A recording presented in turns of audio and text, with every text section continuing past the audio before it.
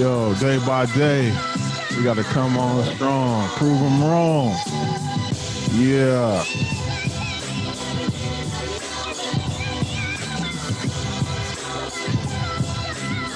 Y'all hear him?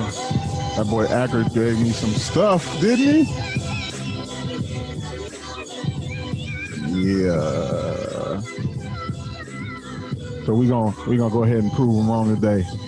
I got my brother in here today with me, man. I'm so honored to be able to get this interview with my brother. You know what I mean? And so a lot of you guys know him. A lot of you know who he is in the industry. And some of you might not. But I know who he is, and to me, that's all that really matters, man. I appreciate my brother.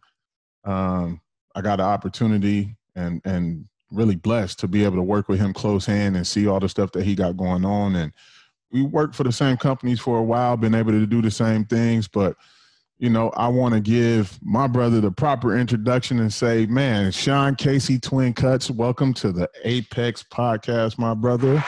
Yeah. What's happening? What's happening, big bro, man? Thank you for having me on the show. I'm excited. Man, I'm excited, bro. You know, I know we get to talk all the time, but we don't really get to talk in politics so the rest of the world can hear. So I'm appreciative of this one, bro. So, man, let's jump right into it, man. Tell the people who you are. Tell them what you're about, because I know all about you. So I'm gonna just let you go ahead and do your stuff, man. Tell them who you are. All right, my name's Sean Casey. I'm from New York originally, live in Southwest Florida. I've been a barber for 20 years now. I live in Southwest Florida. I got 5 barbershops called Twin Cuts Barbershop. Work with a couple of companies in the industry. And this is where me and John actually are partners and co-workers there in Andis right now. So work for Clipper Company. I do some stuff with Paul Mitchell, the school here in Southwest Florida as well. So I'm just doing some educating, some training, some hair cutting, and overall I'm just a barber, man. Just a barber. You said you just a barber, man. That's all you are? Just a barber. Man, how you just a barber with 5 barber shops, but I'm going to leave that right there. You know what I mean? Man, you know, it's cool to see the people that I genuinely care for see that success. And I'm happy to be a part of just watching all the stuff that you got going on and understanding like your growth and your development. We've been able to share the stage together on numerous occasions. And then now, you know, I open up an invitation and ask you to be a part of the Popular Nobody family. And you said, yeah, to jump in there because you said something that was interesting to me, that the reason why you wanted to join the family was because what? I mean, we were already friends. So if you just tell me to do something, I rock with you. You know, I do that with any of my people. If they got something positive or got something going on, and if I can contribute, or if they're looking for me to help in any way, I'd love to be a part of that, man. Strength in numbers.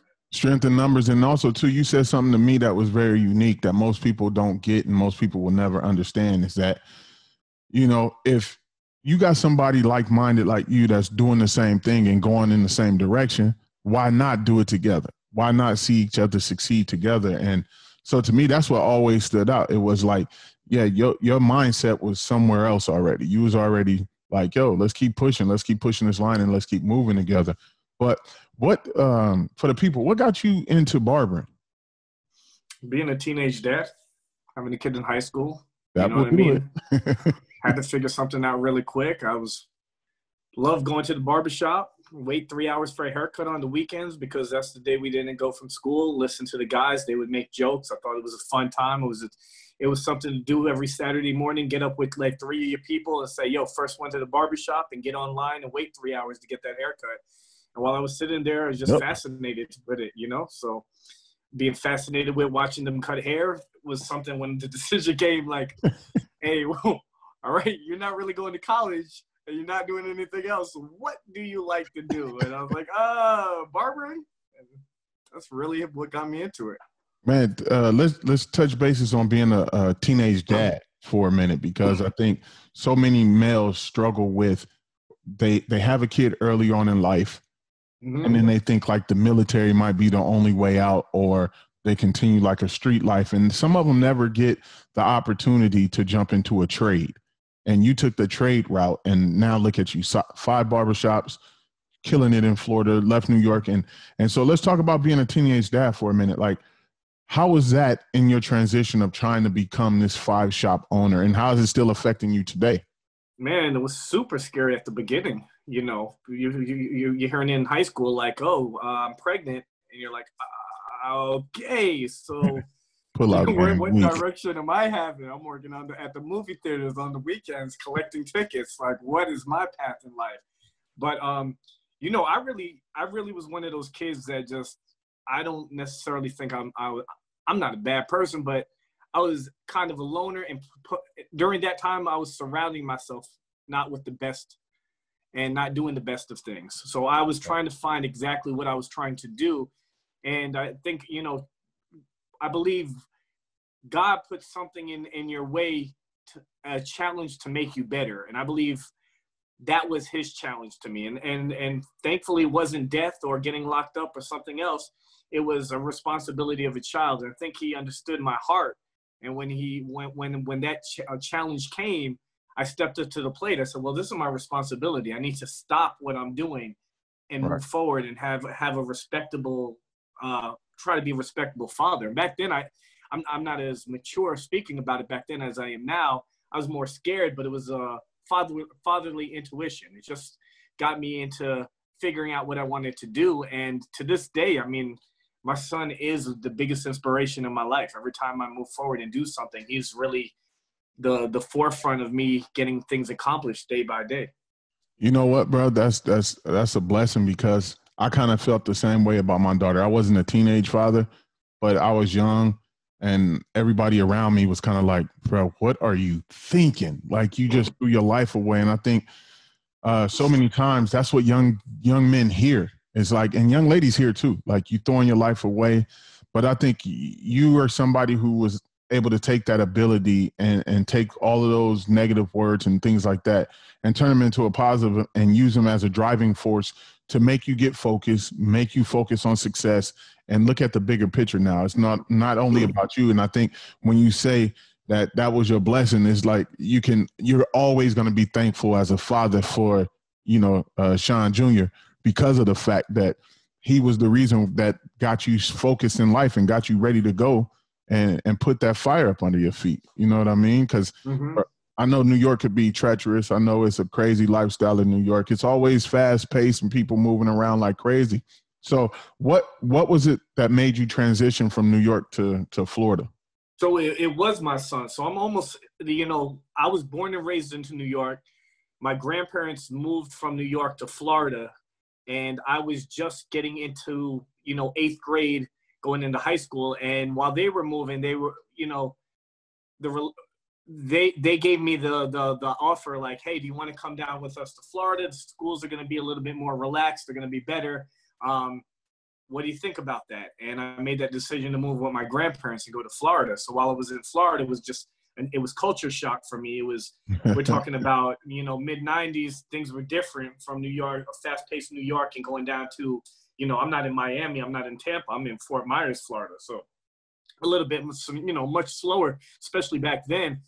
And while I was in high school, the girl that I was dating my junior year, senior year, that's what happened. We got in a situation, intimacy, and, a child being born. And when he was born, I moved back to New York. So it was like that decision I made living in Florida was, I need to do something with my life. And I wasn't doing anything right here in Florida at that time. I was really lost with a child, with no direction, no education. I didn't do well in school. I just did what I had to do to get by, but I didn't have a direction or any goals of what I wanted to do with my life. So when I made that decision, I spoke to my father, and he gave me a choice. He was like, yo, you have this kid, he's 4 months old. What are you going to do with your life? And I said, that's where I was like, barbering. I had a little trimmer, and I used to do like the little John B. beard and stuff all the time for the movie, try to look cute for the girls.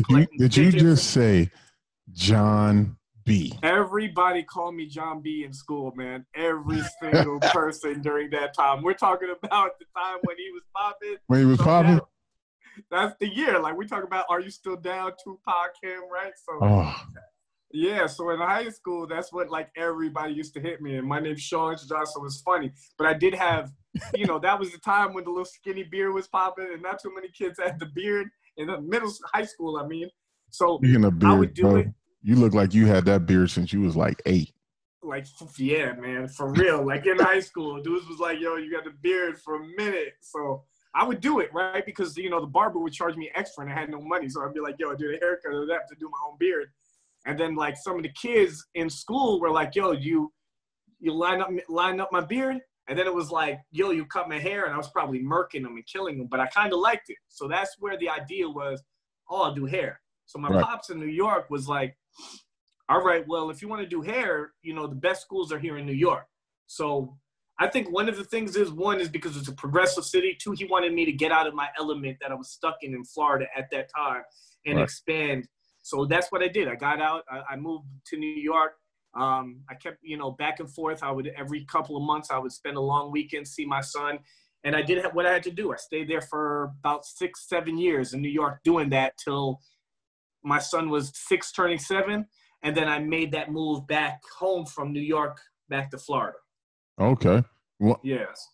yo, I think it's funny to talk to so many barbers around the world. We all kind of got some type of connection that's the same of why we chose the industry. It was either an influence from a parent or influenced by cutting our own stuff, or we just was in a situation and this was the only option that didn't cost a lot of money. And just going into that, you know, what do you feel right now? Because you're a father, you have a beautiful young girl, and then you have Sean Jr. And so, as a father, how do you feel about parents nowadays only pushing college, college, college, but instead of, saying go to college, go to college?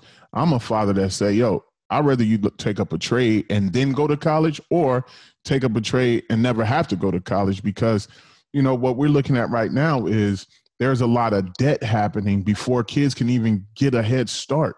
So how do you feel about it? Like, I know, Sean Jr. is in one of the shops working. I know he went to a Paul Mitchell. So how do you feel as a parent, most parents, and what advice would you give most parents if they are stuck in that mindset of that you got to go to college? Well, I think that's a big part of, we're creatives, me and you and everybody I feel in the hair industry. We're considered creatives more than adaptives. I believe you're adaptive learner or you're creative learner. And I think society is built up for adaptive learners. Traditionalists would be, you do good in school, you build up, you do great in college, and you get a career. But then there's a lot of kids that are just creative and do awful. Like, I couldn't even stand in front of a classroom of 12 kids and talk about history. It was very uncomfortable for me. I was very shy, and me being shy would not allow me to really to speak to a lot of the other kids. So it kept me in my own corner. And I don't think this at that time, a lot of the school system understood that. So people like us can fall behind and get forgot about, but yet look at it. When I found a passion in hair and found something that I love to do, I stand in front of 1,000 people at times and speak about something that I love without feeling shy at all. So it's about finding what's about that person. Now, as a father for my son, I wanted him to go to college. Like any father, I wanted him to do good in high school and go to college, but I wasn't pushing. I wanted to see the direction he was going to do in high school. So I always encouraged him. I always helped him. I always tried to give him ideas. It was him really coming up to me and saying, yo, Dad, I want to be a barber. And I told him straight up, I'm like, well, how about we do a couple of years in school, and if you don't like that, we can go into a trade. And he was like, Dad, I really don't even want to do school. I just want to get into doing hair. So I said, all right, cool. You know what? It's a cheaper investment for me, one, Right. to put him in hair school for 10 months. And if he's not crazy about it, then he can revisit the situation of maybe going to college. But now he has a trade that he can cut at the college and make a little bit of money. He always has a job under his belt. So he had to prove to me, like, he was like, Dad, I'll bring in a couple of people. Because I'm thinking he's just saying he wants to be a barber because he looks at the rewards of the hard work that I've done for over 20 years in my career. So he may look at it like, oh, barber money is great money. But we all know that's not for everybody. You know, the sacrifice it gets into to make some good money. Sacrifice is a key word, bro.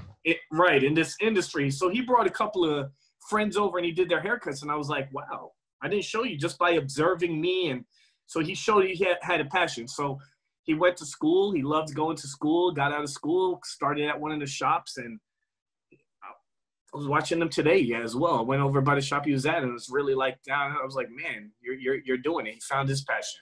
So it worked out for me. So worked out for him, actually. Ain't nobody listening, bro. It's just me and you. So you probably cried, huh? When you feel good about it, because I know you probably soft-hearted when it comes to little. Well, for my kids, I'm super soft-hearted, but sometimes my mentality is always move. That even with my own life, I have to start to evaluate what's going on. And my dad tells me that all the time, because he's always like, "Yo, so how's this?" And I'm like, "Yeah, I'm trying." He's like, my dad's like, "You're not trying, you're doing. Stop, right. You're doing it. Take a second to sit back and say, hey, you're doing it." But I'm always like, I'm trying to make this next step. So I think with my son, sometimes it is unreal. It's surreal. Like, I see him and I went with the flow, but when I actually sit down and chill, I'm like, wow, man, he's growing and he's actually doing what I'm doing, So it's pretty cool when you think of it that way. So the real question is, who better, you or him? Hopefully he's going to be better than me. No. I'm not saying hopefully. Right now. Who got the better hand right now? Who got the better fade right now? Men's haircuts, man, he's still got a while before he gets to that championship belt, brother. We talk about a lot of experience, but the head start that he got, you know what I'm saying? Hey, because it's bad. It's bad when the kid whipped the dad ass. So there's no whole bar. Like, he gonna have to prove. But listen, I didn't have a Paul Mitchell school. I went to Atlas Barber School, just a little barber college in Lower Manhattan, and never saw the instructor. And you learn from the barbers, and then you go in your shop. And there was no YouTube. There was no. I couldn't connect and meet like how we met. That industry didn't exist for me. There was no hair shows. There was none of that. So I just had to grind and cut hair. That's all I knew. What he's got me to help, which he's all about his independency, but he went to Paul Mitchell. He learned scissor, long length hair, color, barbering. Then he goes to one of my shops and work with this crew. Then he works at another one of my barber shops and gets a whole techniques from another crew. Now he's at his third twin cuts and he's learning from those guys. And now he's learning how to be like a manager. So where he's at 21, where I didn't own my first shop. I started cutting hair at 19. I didn't own my first shop till I'm 30. So I had an 11-year, You had practice. You had a rough 11 years where he come out the gate and it's all the plate. The food is cooked already. All he got to do is eat it and hopefully wash the dishes right. You know That's what I mean? It. So by the time he's where I'm at in 10 years, he's gonna be smoking me. He's gonna zoom past you, bro. Quick. Yeah. You know what's so crazy too? Just speaking on Lil Sean for a second, man, I got an opportunity when we did our tour and we hit the road, it was a blessing to be able to have him with us just so he could get that other side of that experience too and be able to travel a little bit where some people don't have those type of mentors or father that put them in a position to let them see what it's really like to do what we do. And I thought that was pretty awesome. We got some dope footage of us on the road with him. And, that was another experience that, like, I sit back and I look at it. It's like, damn, my son, we traveled to a bunch of states. He was around me. He was helping us out, move things around, and he was absorbing. And that's another tool he's going to have. Like, that's a priceless tool for a kid that age. And I think he was just graduating from Paul Mitchell at that time. So it was like he finished the same week, and then we took off. To listen to you, Trev, me, Stormy, the whole team, getting in front of crowds, how they interact, how we speak. That was a whole nother element that a lot of people don't get to see. And he saw it many times. So he's in a great position, man. He's in a great position. He deserves it, too. He's a great kid. But, yeah, kudos to you, though, as a father, though, bro. Like, you put him in a position to do something that you didn't even get an opportunity to do. And so I think that speaks volume for you as a father, and I know Pearl is going to have the same opportunity just in whatever she chooses to do because you're choosing to put yourself in a position to help your kids further themselves before they even know it. And so, like I said, my hat go off to you. If I had one, bro, I'll tip it off to you right now. But it's always good to see that. Now, let's get into some serious talk, man, because this was a touchy subject to me because I ain't never really had to deal with a homeboy or somebody I call a brother close to me dealing with cancer. And I know I was one of the first people you called when you started the process, and that to show like what kind of respect we got for each other. But then I was also one of the first people you called when that thing was in remission. So walk us through that journey and tell the people, because I think so many people get caught up in the world of like, my life sucked, my life is bad, I don't want to do this, or they might get some type of illness that somebody might put a date on it and say you might not make it past this point. And you are sitting in front of us right now as a survivor.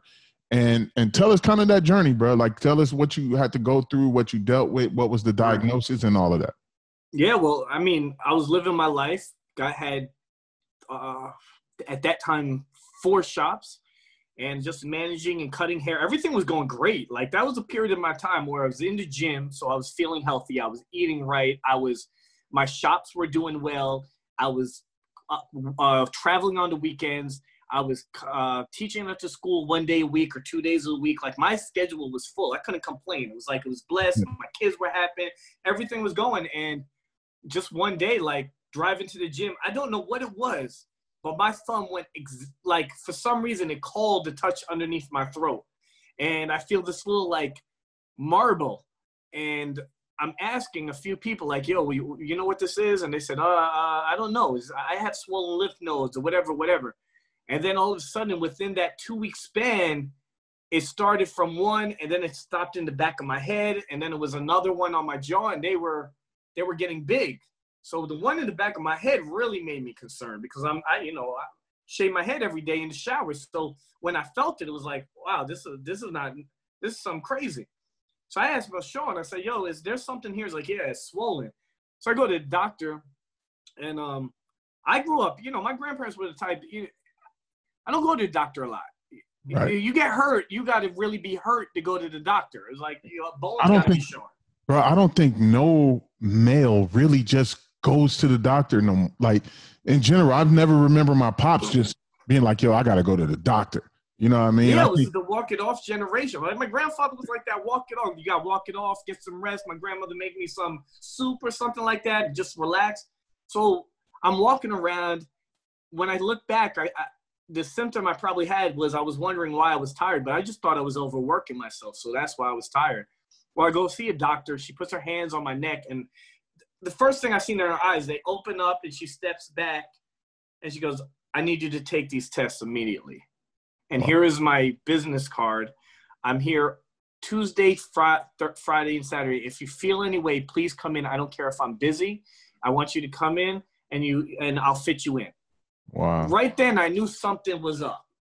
And I went through a bunch of tests, biopsies, PET scans, CAT scans. I was doing all these radiation, x-rays and stuff. And I guess when I did my PET scan, it comes back and it was all like in the x-ray was glowing all in my body. Wow. I was leaving Vegas, a hair show or a class I was doing in Vegas. And I'm on the airport, about to walk on the plane. I get a phone call. Before that 7-hour flight home, it was like, you have possible lymphoma, and we need to give you, we need to get a biopsy to see what it is. So I ended up having grade 3, very close to grade 4 non-Hodgkin's lymphoma. And as it goes, grade 3 is pretty much my whole upper body. Grade 4 is actually in the brain. And that's why it was starting to get, the lymph node was trying to try to fight it off by where my head was. So from that point on, that plane ride was difficult. Like you want to talk about, like, if you were sitting next to me, brother, you would have been like, who is this emotional dude sitting next to me? I'm listening to music. I'm trying to find my eyes. All I kept thinking is, like, my daughter's starting kindergarten. My son is finishing high school. I'm not gonna see my daughter grow up because I'm thinking cancer is death. At that point on, I'm thinking cancer is death. The time I get to Atlanta for my layover, I already had thought out every solution, and I said, you know what? just go with it, man. What do I have to do tomorrow? I'm not going to live like this. What is the next thing I got to go to tomorrow? So I got to the point where I had to take my test. I did 8 months of chemotherapy, very aggressive chemotherapy. It was all, it was pumping directly from my collarbone into my heart and pumping out because it was blood cancer. So I had blood cancer all throughout my blood. And that was rough. I mean, it was a very difficult time. But my thing was, if I was going to go out, man, I was going to go with us. Like, I was going to be happy today. If I died tonight or tomorrow, I wanted to be happy today for my kids. And not just so they looked at me as a happy person, but, I got the experience right now. If I dwell on it, I might miss out on the opportunity of Pearl running up to me and giving me a hug, or Sean coming up to me and saying a few things. It was the smaller things that meant a lot more for me. And even having chemo on a Wednesday, 8 hours of chemo, on Thursday, I was in the barbershop. I wasn't working my full days, but I was going in there maybe a couple of hours, 3 hours. I was getting out of bed and doing what I needed to do and work. And I was just like, I'm going to try to fight through it as best as I can. Yeah. Even changing up my diet, doing whatever I need to do. And thankfully, God willing, I was able to get through all the chemo tests. I get my PET scan. They look at it. They said, hey, we don't see any signs of it. You're in remission. And I've been in remission for 2 years. And I just went to the oncologist 2 weeks ago. And he said, man, your blood is in fantastic shape. There's no reason for us to give you any more PET scans. Just if you feel anything, just please come. But right now, you're one of those cases we feel very confident about you and that you beat this. So, man, that deserves a hand right there, bro. That deserves a hand. You know what I mean? That's big, bro. That's big. Now, on the flip side of that, because some parent on here is listening, they probably have cancer, fought cancer, but nobody really talks about the kid's perspective. How did your kids manage with you having to go through all this, seeing you? Because I know how I laughed with you having no eyebrows and no beard. And we could laugh. Yeah. We could joke about it because we, like I said, we brothers. And if somebody else would have laughed at you, I probably would have hopped ahead.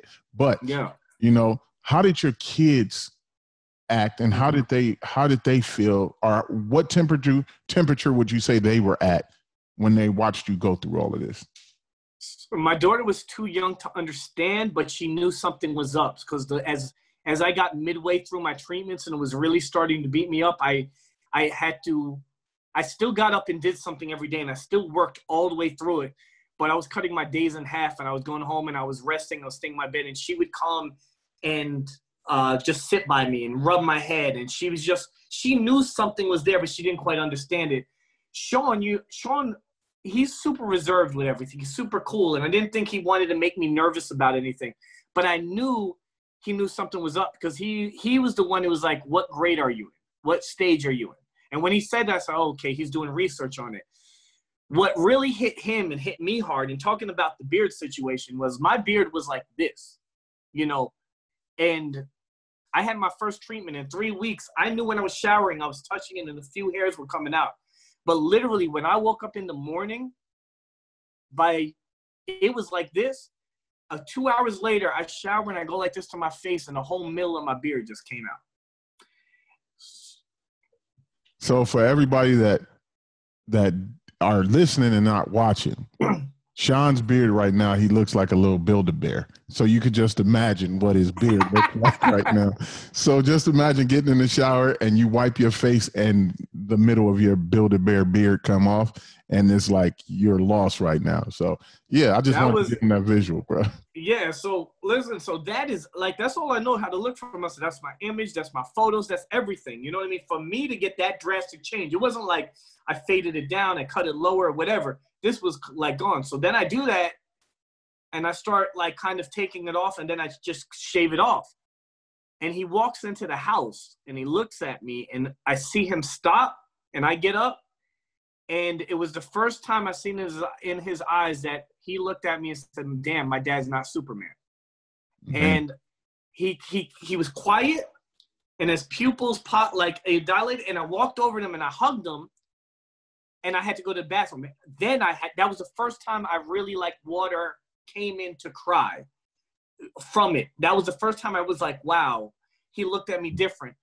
And I stayed in the bathroom for a second. I went into my bedroom, and he knows how to lighten things up. He's a fool like us. He makes jokes. So he comes in and he goes, "Hey, Pops, you know, you look a lot more richer now. You look like," he said, "with no beard. You look like you got money. You kind of look like Lex Luthor."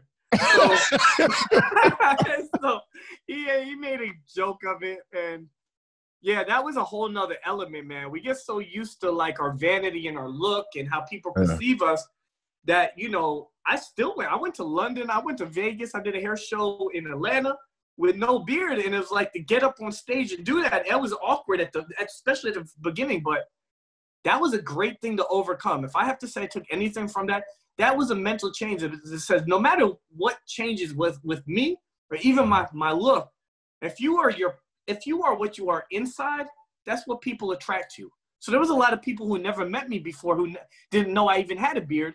So their reaction to me was like just meeting somebody who's cool. And I like to build with you and vice versa. The energy I was feeding off the people and creating that same energy. And that was a good head boost. Like, you know what? Forget it. Like, I like the way my beard look on me, but it's not what makes me. My vanity is not what makes me. My comfortable image and look is what makes me. It's what's inside of here and what I like to talk about and what I like to build and want to share. And a lot of it has to do with our industry, our hair. Yeah, and you know what? I can't say that about you, bro. Like, you really don't give a damn how people perceive you because you. You know what I mean? And anybody who fought through what you fought through and building the empire that you building, I wouldn't give a damn either. You know what I mean? Because at the end of the day, you could have lost everything and your kids could have too. But you chose to make the conscious decision to say, you know what? I'm not going to let somebody else dictate when I go out. And that's what I admire about you, bro, that you stood tall. You did the things because I know I love food. I know you love food. I do. And yeah, I know. And I done seen them plates. You know what I mean? I know you. This is how you know somebody really like food when you start. We didn't even do a GoFundMe. We just did a send some money to Sean Cash app so that he could get a barbecue pit as a birthday gift. That was so you know when you start doing stuff like that, you really got good friends and you really like food because you was like, yo, let's get this barbecue pit for your boy. I'm like, yo, let's do it. I've been using it every day.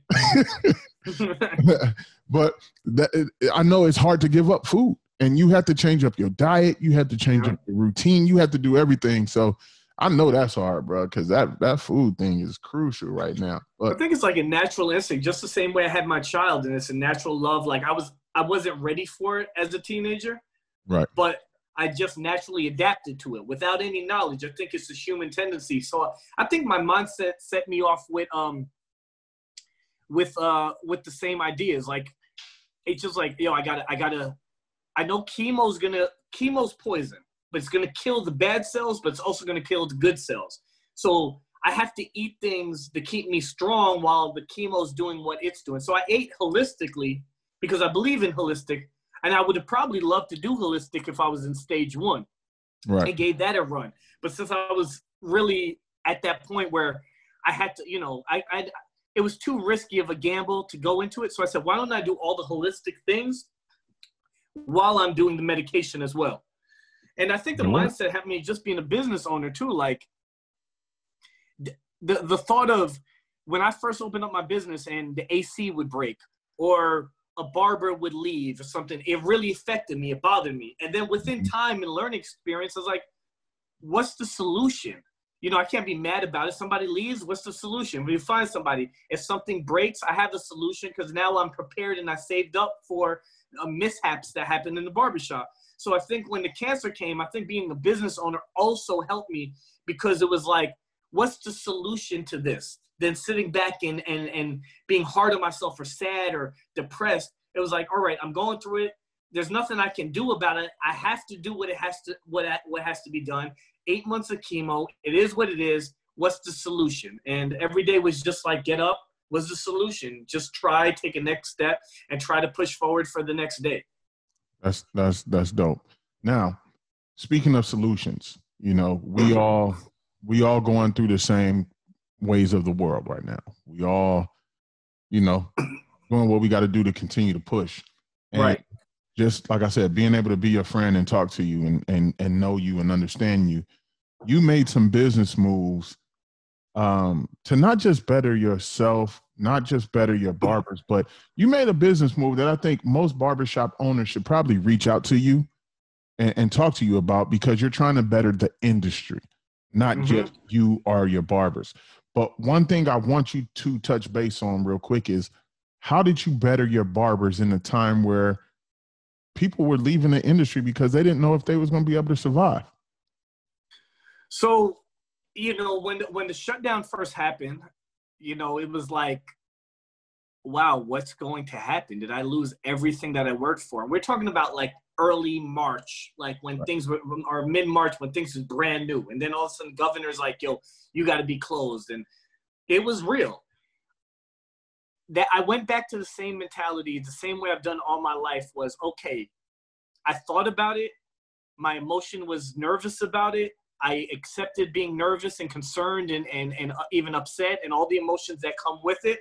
Now, do I stay in this way, or do I reevaluate what's going on in my business? And that's how I passed the time by. So I looked at it like in two ways. I said, all right, look at your business, reconstruct your business from within without talking to anybody. Look at the things you're doing good, and look at the things that you could be doing better, and look at the things you're doing bad at, and be real about those things and try to adjust it, plan, and prepare for if the shop opens. Now, if the shop never opens, my next thing would be like, okay, what else am I going to do with my life? Save my money. Now maybe it's time for me to cut hair in a city again or freelance. I've built up a resume. There was something in the back of my mind is, hey, you've done a lot of work where, okay, if you lose your businesses, you may put yourself in a situation to do something else. So I was looking at all angles, but it didn't take away from the fact of, what do I have to do that if my business comes back, to survive, but not only do the things that needed to be readjusted within my business. So when I opened it up, one of the things I looked at was my team. Like, you get so comfortable hiring and making money, and you know what your money's coming in every week. And sometimes the environment, or not everybody that's working on your team, you're just kind of like, everyone's individualist in a way. You got some guys that are down with you. Some guys have outgrown your company, but they're sticking with the company. Some people shouldn't really be in your company, but you're there and you're just like, all right, well, they're paying money and the shop's running and the shop is good and I'm going to do what I need to do. But I needed to change my business to make it a system. I had to make my business run like hey, you got to do it like Bill Belichick.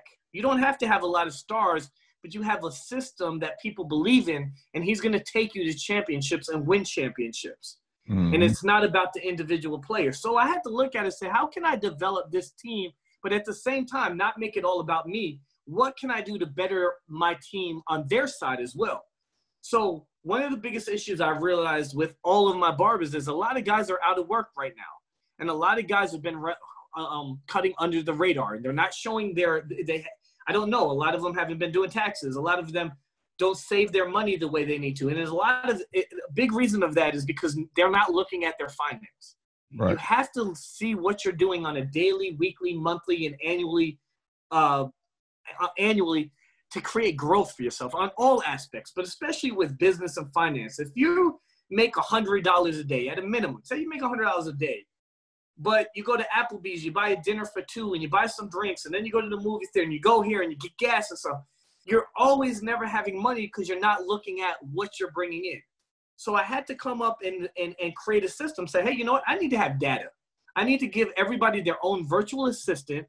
I have to give them all their own booking app where I can see everything on my end for my business to grow, because I want to have the data for my business, as well as give the barber the opportunity to look at his revenue, right, as well as giving him a virtual assistant where he can print out his own 1099s at the end of the year and he can give it to his accountant. I even give them financial advice to help them create their own LLC, open up their own business, their business bank account.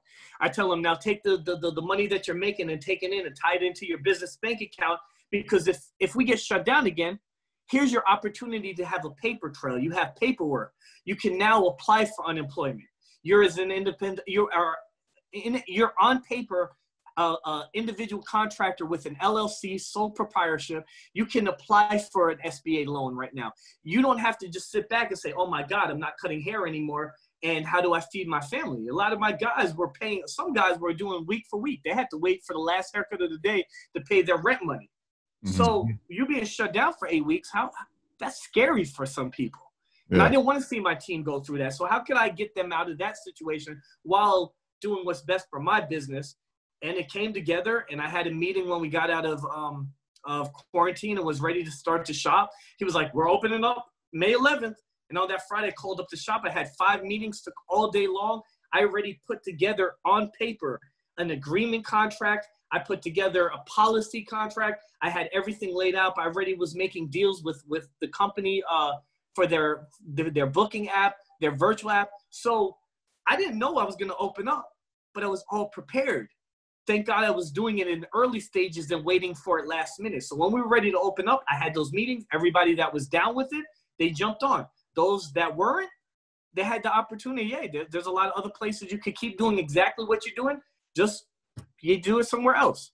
And some people where I just felt like wasn't going to fit in with the system was my opportunity to say, hey, you know what? This is not really going to work out for both of us. And that's where we're at right now. I got a team of barbers that are now looking at their finance, looking at their numbers, setting goals for each other while I'm working on my end, looking at the data, where I can help, what shop needs a little bit more push, what advertisements and goals and what is the clientele that's coming in certain shops where I can create discounts and coupons and thank you advertisements, whatever it needs to do. I know where to place it on both ends. And I feel like I'm in a better place with my business now than I was before quarantine, even though I'm taking a much bigger hit because I don't have full barbershops and business is not the same because people are still kind of afraid to come into a barbershop. What's up, Sean? To come into a barbershop and because people are scared. Another thing is your weekly clients aren't weekly anymore because there's nothing to do. There's not a place to go. So your weekly clients are maybe every 3 weeks. So that slows it down. And we're in summer in Southwest Florida. So with all that being done, what's the worst thing that happened to me? It's happening. So might as well structure my business to be in its best position it can be. So once we get out of this, which will eventually we will get out of, my hand is dealt. My cards are on the table, and I'm ready to hit a jackpot, man. Yeah, I love that because we talked about it. So I had an insight of what you was doing, and I thought that was pretty awesome. So that's why I wanted to make sure we touch bases on that because I feel that's something in our industry that is missing, that business aspect of the barbershop. We tend to be the drunk uncle of the lawyers and the doctors, and we're licensed by the same people, but we don't get that same respect. And what you're doing there is giving the opportunity to your guys to have that type of respect. And man, that's much needed, and it's much appreciated in our industry, I'm sure. So we talked about you being a teenage father. We talked about cancer. We talked about the shop owner, but now let's get into something that you're starting to dive into more in that virtual world and that the Sean Casey Academy, man. Let's shed some light on that Sean Casey Academy. I done seen the videos. I love them. I done used a couple of them, and I'm a fan of how you teach, and that's part of why we work well together because I am a fan of yours. And so let's dive into that, Sean Casey Academy real quick. Tell them about it and what you got going on there. So it's a virtual academy that I created. Thank God I did it before the pandemic because a lot of people are doing virtual stuff now. So I already has put a budget to the side and I worked very hard, traveling and stuff to create money, to create content, to put together this full academy. What I did was I started off with 7 haircuts, 2 women, 4 guys, 5 guys, 2 women, all textures, all texture of hair from beards to haircuts to fades to natural hair to whatever. It's all there in these 7 haircuts. So that's like my first module. That's somebody can come in, they can just, hey, you want to learn the techniques? There it is. And part of that academy as well, you get the business side. There's a second module, is how to start and build your own barbershop. So you get a business side, you get a technical side. And then on top of that, before the pandemic, I haven't done a lot of new footage just because my production team can't travel to come see me, but I have enough right now. Oh, he said his production team. Look at you, boy. That's what I'm talking about. You know, yeah. So I have uploaded content every month, whether it's interviews, special guests, whether it's small things, just how to adjust a clipper, to certain how to hold a share, whatever it is, small things that we need in the industry to just help you. So it's an academy that you sign on, you get your technical, you get your business class, and each month you get uploaded content of things that can help you grow in the industry. So again, another one, man, like Khaled, boy, you always got another one. You know what I mean? But Sean, my brother, it's been a pleasure, man, to have you on with me, spend this time with me. I know I took some time away from your family as Sean just walked in. You know what I mean? But I just want to thank you. And like I said, bro, give you your roses while people still alive, because I think it's important for people to see that two strong-minded, successful individuals can come together and make a great partnership, but more so not even a partnership, a friendship, and build like brothers. And so any last words before we get out of here? You know, give the people your info, where they could find you at, and then just some parting words before we end this.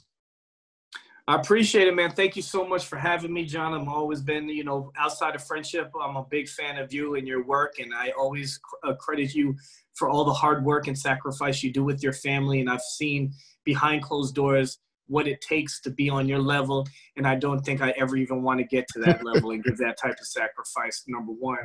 So that's why I'm doing the virtual stuff now, but because I don't want to do what you do, but I give you so much credit for that, and thank you for having me on your show. Where you can find me is Twin Cut on Instagram, twincuts_CEO. And if you're interested in my barber academy, you can go to SeanCaseyAcademy.com. You can try it out for 7 days. You get one free video. Check it out if you like it, and you can sign up onto it. It's got 3 tiers. I appreciate it. That'd be awesome. I'd love to get the feedback. You guys can hit me up on my Instagram and tell me if there's certain content that you would like to see from that as well. That would be awesome. Excuse me. And my parting words would be, man, no matter what you got going in your life, don't be bitter, be better. Oh, don't be bitter, be better. And you heard it first from my boy. Well, it might not even been first. You probably heard it before, but he put emphasis on it. Don't be bitter, be better. You know. And so Sean, man, thank you, brother. Thank you for jumping on the Apex podcast, where we come off the top of the head, just have good conversation, keep people hunting for more. You know what I mean? So with that, brother, I'm gonna clap you out. Appreciate it, guys. You. So I want to thank you guys for listening to the Apex podcast with Sean Casey, Twin Cuts. Make sure you give them a follow. Make sure you tell a friend to come back and listen to the Apex podcast, because we only going to get better and we going to stay consistent. So with that being said, I'm going to sign y'all out.